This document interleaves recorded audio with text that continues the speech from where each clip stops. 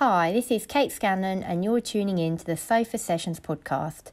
So welcome everybody. Thank you for coming. My name's Kate and we're really happy to have you here at East London Dance. We are using microphones because we are recording it for a podcast, and the podcast is called Sofa Sessions, something that I started over a decade ago, and it was at a point in my life, I'll give you a bit of context, the point in my life when I just left breaking convention working with John Z, and I was like, what the fuck have I done? And I felt so lost, and I thought, why did I decide it was a good idea to work with myself on my own? And I was like, please, can someone else want to come and hang out with me? So I started meeting up on a sofa somewhere in London, having coffee and cake with whoever wanted to turn up. It was open invitation. If you were creative, you were welcomed. And we talked about different areas of creative business. And it went for about 8 years. And then it sort of morphed into me walking up and down the road with my phone and filming myself like that at first, talking about creative business and connecting with people. And then it's now morphed into a podcast where I'm going to have lots of nice conversations with lots of people about interesting subjects.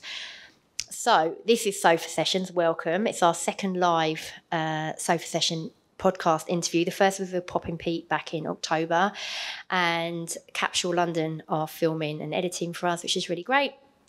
And today's conversation, the roots of it start in the 80s in London.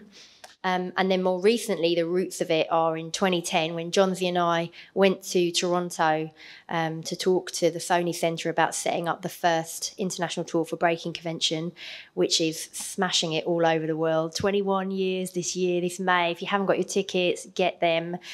Bank holiday weekend, May, Sadler's Wells. You got a free park jam on the Monday, and it's basically full of goodness all weekend. Hip hop, real hip hop. Anyhow, we went out to Toronto to meet the hip hop scene, to meet like loads of the community, and there was a big event out there called Manifesto Festival. Everyone from like Jean Grey was performing, Rocksteady Crew were doing a live jam in Dundas Square, and it was really brilliant. It was just like such a great opportunity to meet everybody, and one of the people we met was Buddha, and we had many conversations. And since that September 2010, he and I have connected several times in Canada, in messaging online, just talking about the practice and hip hop and mental health. And so when I heard he was going to be in London for like 2 days, I was like, oh my gosh, we've got to do something. We've got to have a conversation, because his practice is really exciting and it is transformative, and it's real hip hop led by real hip hop heads, but with a backbone of social work. And it's a really interesting practice. And at the same time, working here at East London Dance, we have Nzinga here. We have a great staff team here, and we do loads of work with young people and their mental health. And since Nzinga's been on the staff team, that work has been really expanding to look at how we support artists and producers, our staff, our trustees, and how do we really embed well-being, resilience at the heart of everything that we do. So I felt like it was a no-brainer to bring these two people together, to have a really nice conversation and to see what's going to come out of it. I have written some notes so I remember what I'm going to be saying. It's in a circle because it's really important that we are seeing each other's faces. Hip-hop, the circle is sacred. This conversation is going to be deep and powerful, and we want you to be able to connect with us, with each other, with yourselves. There may be some reflective tasks that we make you do. You won't have to act anything out. Maybe you will. But at the moment, we're asking you just to do some reflection. There'll be some opportunities for questions, but really what we want to do is, rather than it being a dry panel where at the end everyone puts their hand up and pass the microphone around, we'd rather just get the tracks on. We've got Billy Business in the house. Get the tracks on, get some drinks, and just have conversations. So if you have a burning question, you're very welcome to ask it. But we really want there to be proper people connections, hugs, hanging out, not sat in a chair talking about this for the whole night. So we're probably going to go for about an hour and a half. We might end earlier. And then we're just going to have the good networking in person, chatting, connecting. And we really hope this is the beginning of something really long term. We have Nzinga, she's morphing. Her role is morphing here. She now has an impact across the whole organisation, which is really exciting. John Z's opening the first academy of hip hop in this country, possibly in the world, for the age group that he's doing it. He also has employed someone to look after pastoral care of the young people. there's another organisation in East London, again, wellbeing producer, is starting to happen in this country. And I just feel like we need to be connected because we're all trying to make this happen. We're all trying to use hip hop, heal ourselves, heal our communities. And so this is about connection. And last thing I'll say about Scanners Inc. is really all the work we do is through hip-hop and street culture, and it's all about connecting people, connecting communities. There's not enough of it. There's not enough intergenerational stuff. There's not enough moments to connect through this beautiful culture that really is transformative. So I hope today you're going to hear some great examples of how this practice is happening in the UK and Canada. I know that lots of people around the circle have got loads more stories to add, so I'm hoping that this is the beginning of a long conversation. So we're starting with the baseline of our lives, the three of us. I'm 48 next week, and in the 80s, we used to go Covent Garden twice a year. And I remember being there and watching hip hop and thinking, what the heck is this? Everyone in primary school was trying to be a b-boy, a beatboxer. And I just loved it, but didn't do anything with it. My work is really influenced by the 80s because in London in the 80s, everybody was on the streets doing their thing. Whatever your subculture was, you wore it loud and proud. You did your thing. You broke the rules. You didn't care about the rules. And there was stuff everywhere. And there was like permission, even though there wasn't permission. There was kind of like permission to do stuff in a very like demonstrating way, and I feel like that has influenced like most of my work now happens in the street, in parks, in public places, and I love that is where my work has ended up, because it is basically my childhood.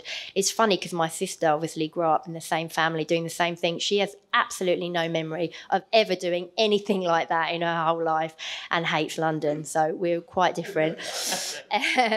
But I think for me it wasn't until I started working in hip hop and being in this community that I found myself, and it was a journey to my own acceptance and dealing with my own traumatized stuff that we all carry with us and don't recognize until we suddenly feel accepted and we suddenly feel like we don't need to try and put this like cloak on of being somebody. We can actually just be ourselves, and that is what is celebrated about you. And this was like blew my mind and continues to be something that I want everyone to experience. So I'm going to pass the mic to Buddha. Oh, yeah, that's true. I'm going to pass my mic to Nzinga. They're both basically going to introduce themselves. I'd really love for you to share with us, you know, a snippet of your life stories and, you know, yeah, your baseline. I'm so excited to be back here in London. Like, this is my therapy circle, so thank you. 39 years ago, 40 years ago, I was here. And you know, sometimes you got to get old before you reflect back and connect those dots. And I've had a whole life of being a social worker. I did a master's in social work. I've done all the toughest jobs, you know, like child abuse investigations, running group homes, street worker. When I worked at the center, which is where I met Billy and Danny and Sipo and Yankee, like all the legends that from the UK, we were just youngins who were just trying to figure it out and excited about the prospect of new community. But fast forward, a lot of what I experienced from my days living here for 5 months created a trajectory for my whole life of an interest in my own healing, understanding it deeper. And I'm 65 this summer, so that's a long journey. And it's still revealing itself on the deeper levels of healing. And I'm also kind of like, I'm tired of being candy coating some shit, kind of like not being fully honest about something, not being fully honest about how my trauma has affected my children. I carry a lot of guilt and shame. So this is therapeutic for me. And are you guys okay if I share my early hip hop moments? Because it also involves trauma, but it also involved me at age 15 learning that I didn't have to be a victim, right? Now, I think I've been a victim of myself trapped in my own mind with that forever got to prove my shit as a b-boy, right? I started the Canadian Floor Masters 41 years ago. We were pretty famous back in the day. Used to go to the Bronx, hang out with the New York City Breakers, blah, blah, blah, right? That's really important to me, and I'm really proud of that. But the deeper reasons of understanding why I had to go there and why it was important and why I felt comfortable with a Danny and a Feathers and Live to Break and stuff, that's worth looking into too. So check it out. When I was little, let me take my glasses off. I grew up in Saskatchewan on the prairies. One TV station, religious TV, and something called Don Messer's Jubilee, people playing fiddles. Nothing for young people. My dad's United Church minister. Everybody loves my dad. He's there for everybody else. Big family, 9 of us. But my dad was never there for his own kids. We were like the showcase minister's family, you know what I mean? But that was, I'm going to get to you guys understanding the trauma that I've been dealing with and how it's affected my brain. So we moved down near Detroit, right? My world flips. 70s funk, are you kidding me? George Clinton, right? The roller rink, right? Earth, Wind, and Fire, all this stuff. I'm losing my mind. I'm so excited. But I'm going to start school, grade 9. I'm the smallest kid in the entire school, bar none, of 1,500 people. I'm smaller than the smallest girl, the smallest guy. I can't remember what I was. I think I was 85 pounds, 4'7". My goal was, please God, someday let me be 5 foot. But I had friends in Saskatchewan. I had no friends. Now I'm the new kid. In the gym, 500 people, bullies looking at me. Who's that little kid? And I look like a girl. We all rocked long hair in the 70s. You know what I mean? I had long white hair, my little beads, my satin shirt. Let me fit in. I just want to meet people. Boom, let's put him in the garbage can in front of 500 people and stuff him deep because he can't do nothing about it. So I climb out, ketchup, mustard, and I try to do that shit where guys laugh it off, like, haha, no biggie. I'll fucking kill you someday, right? In my head. That shit went on all the time. Simple stuff. And I'm not trying to say like I was bullied worse than other people, but for me, I was already an emotional kid, a sensitive kid. And then this happened. And nobody stepped up. 500 people laughed when I was put in the garbage can. Get me alone in the corners, banging on my arms. I go home, my arms would be bruised. Wouldn't tell my dad, because my dad would roll up in the school, would cause some big shit, and I didn't want that. That would make it worse. At least that's what I'm thinking, right? Worst one was wedgie in the main hall where all the cool kids are hanging. Rip my underwear right out of my ass and hold it up like a trophy. Hold it there for 5 seconds. Show everybody. Show all the cool girls, and then throw my underwear down the hall. So when Columbine happened, I got it. I'm sitting there watching the news going, I fucking get it. If I had a gun, and we don't have as many guns in Canada as the States, thank God, because in my mind I'm like, I'll get you someday.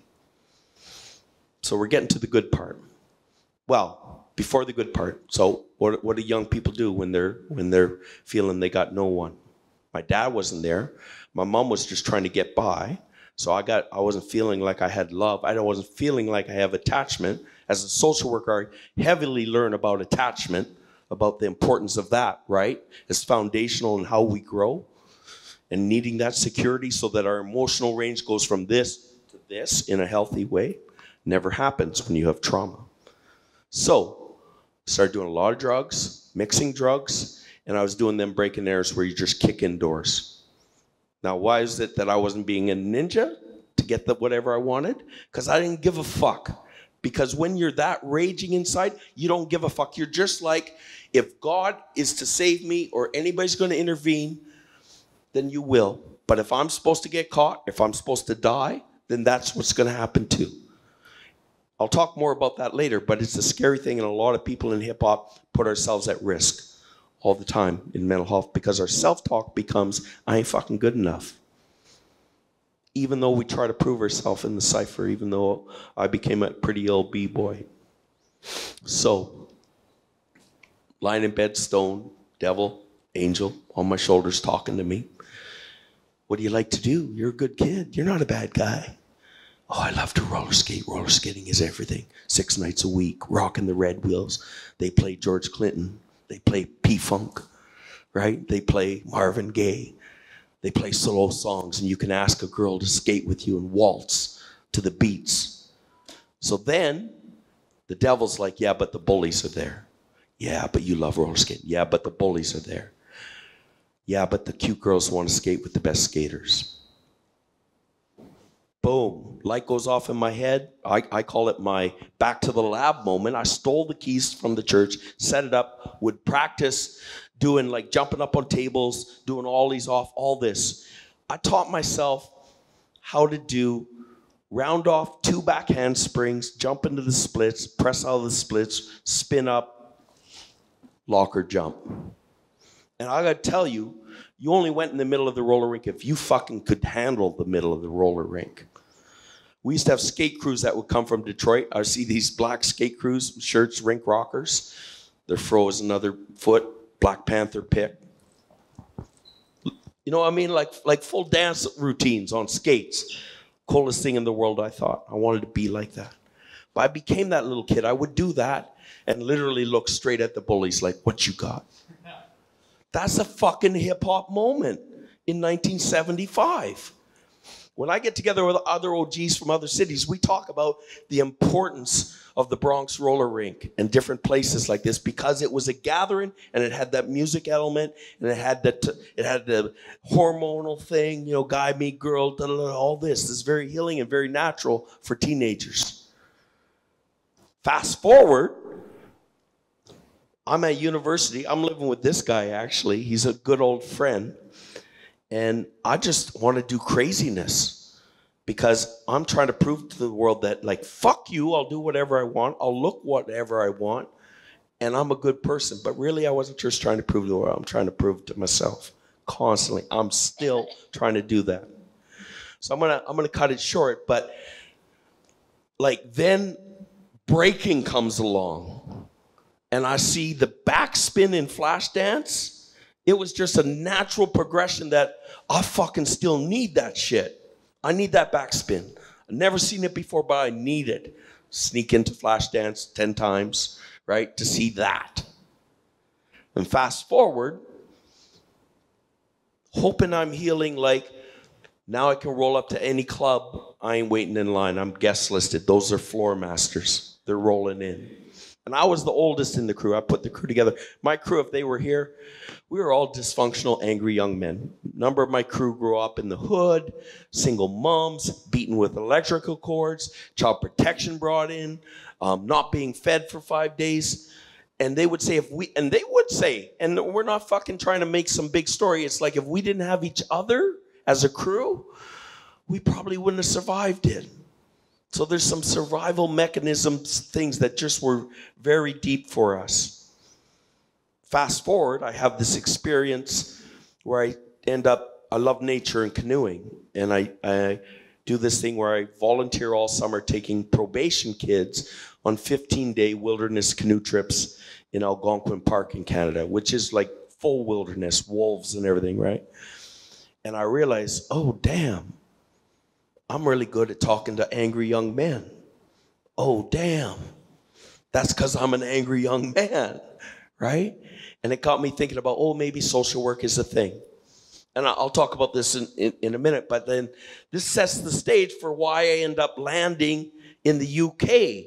Because I was doing my master's, and very few B-boys went to university in the early years. I'm not saying I was the first, but like, trust me, I know the old school B-boys around the world, and very few people went to university back in the day. Now, lots of people go to university, and there's lots of hip-hop studies and all this.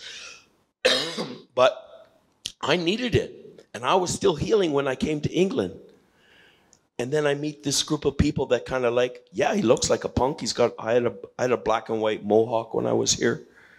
And they're like, because it was mostly black youth that were all coming from Brixton and stuff, hanging out. And then I meet Nick in Leicester Square. He brings me to the center. He introduces me to Billy, introduces me to Danny and Feathers and all these people. And it's like, that was the hip hop love. It's like, oh, damn. They know I'm a b-boy, so I'm instantly accepted. They're going to take me around, and we become friends, and we did something called Freestyle 85. But it's just been a whole journey for me. I mean, that's the early days. And I thought I knew my story. Let's say that's 20 layers in that story. I had a fucking meltdown at Christmas. And I'm in therapy now. I'm telling you that because I'm proud that I'm in therapy. Because I still need it, and there's another 20 layers, and there's discovery. And I also thought I could heal some of that by doing the outreach. We're the most significant outreach Canada's ever seen in hip-hop. We are the largest group therapy projects in the history of all our prison systems in Canada, and it grew out of hip-hop. It's great stuff, and it's healing for me and my team, but it's still not enough. Like, I'll talk about that in a little bit more. But I just want to say, like, we say our vulnerability is our strength. We say knowledge of self is an element of hip-hop, but we don't fucking enact it sometimes. And so that's a big question for all of us. Because, like, old guy wanted to pass something down. It's like, I want happiness for everybody. I want community. Me and Jonesy were talking about, we were excited about the prospect of we were creating something new in the early days. And at some point, our own trauma might got in the way of some of that too. All right, that was a lot. I'm sorry for the long thing. No apologies tonight. Thank you. No apologies. We're all advocates of therapy up here with the microphones. I'm going to hand you over to Nzinga. Thank you. I'm not great with a microphone, so hopefully you can hear me. Hip hop, for me, it came from my family. I wasn't born here, I was born in New York. So I've always heard about the elements of what New York brings. And then I came here, and I am very much a Jamaican New Yorker. And I'm now a Jamaican British person. And hip hop for me is that outcast, hearing that sound of melody and music in our house that gets whittled through, it's empowering. And I've studied dance. I was a contemporary dancer, and I remember my moment that I felt like I needed to be more connected to it was my aunt, who's in the circle with us, who produces beats as well. So when I had to do my first solo piece, which was a contemporary piece, at the time I had gone through quite a lot of trauma myself. And I decided to do my piece using one of Biggie's tracks called Suicidal Thoughts. And my aunt made it into an instrumental because I brought it to the group, and my teacher said, the language in it is terrible, we can't use it. So I used the instrumental version. And I was able to have a conversation with the audience that I wasn't able to have with anybody else. And that's when I realized that actually movement is a tool. And the more we are able to use these tools that we have naturally, they create spaces for conversation, and they create spaces for conversations for communities that aren't allowed to do that.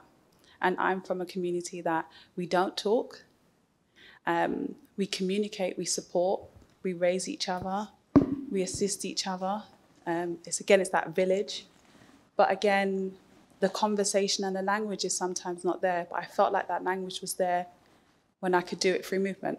And those were those pinnacle moments for me.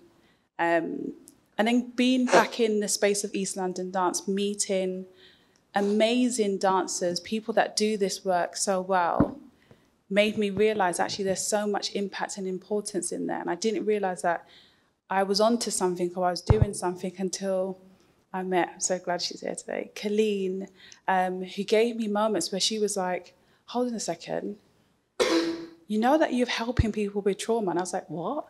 And I feel that sometimes you need people to empower you.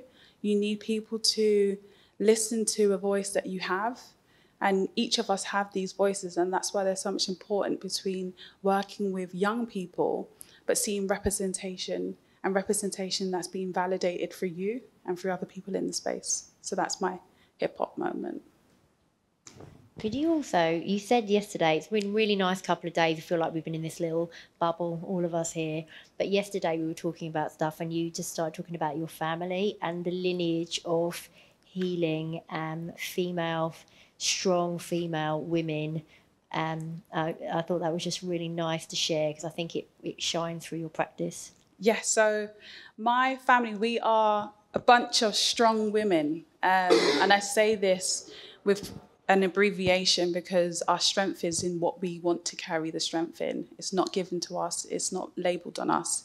We carry that strength because we do the work. My grandmother, who worked with mentally ill people in South Tottenham for a very long time. And I remember growing up seeing her have Christmas parties, and we'd have to go to Monument Way, which is the house where they, residential home where they lived. And they were normalised. Everyone was normalised in the same space because we was all one. Not only that, when we came, my family were part of the Pan-African movement. So we had to go to Saturday school where we learnt about African liberation and how it was important to be a black person in London. And we was a part of the movement of reparation, and we still do that march of reparation every year, which I take my children to. So there's so much important that's been embedded into us. My mum, an artist, social worker, she works in children's homes, she currently teaches community kitchens. My mum has been doing that work for years.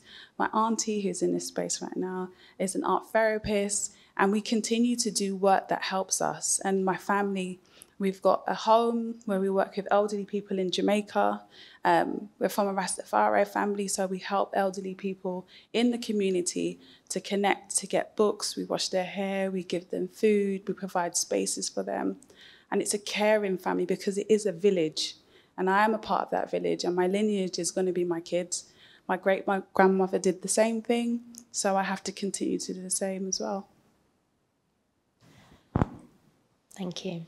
I think it's really important. I really wanted to share that because our culture is so important. The cultures that sometimes when you're a kid, you're like, oh God, I've got to go and do that thing.